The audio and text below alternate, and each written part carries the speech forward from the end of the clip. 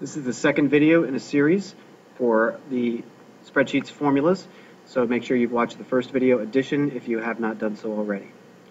Okay, so here we are on the second sheet, subtraction. Make sure you're on that sheet. And we're going to start off by looking at that same bit of utilities here, or expenses that you might have, and we're going to add a monthly income here. So you're going to give yourself $2,500 in income here, which if you extrapolate that out, enough money to probably make a pretty good living for yourself. Okay, now when you type in 2,500, it's automatically going to change the format to $2,500. And of course, remember, you can change that format by going to Format and then Number and changing it to something else. So if it doesn't come up as currency, you can always change it like that. Okay, so on the last sheet, we looked at how you can use the sum formula to add up a bunch of different things that you need to add up. So in this case, it's expenses.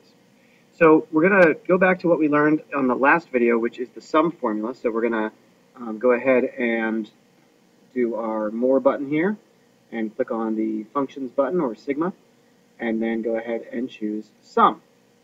And the things we want to add together are all of these expenses, because our income is not an expense. Our income is what we are subtracting the expenses from.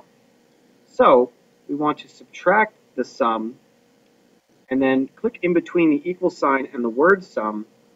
So right in between the equal sign and the word sum. And then click on the cell that you want to subtract that information from. Then type a minus sign. And if you have an extra space like I do here, delete that extra space. But essentially, you're subtracting the sum of all of these numbers, all of your expenses, from the amount that you had to work with. And when you press return, see that you have $623 to still play with. That's if you are making $2,500 a month, which would be, again, not a huge sum, but definitely enough to make a decent living coming out of college.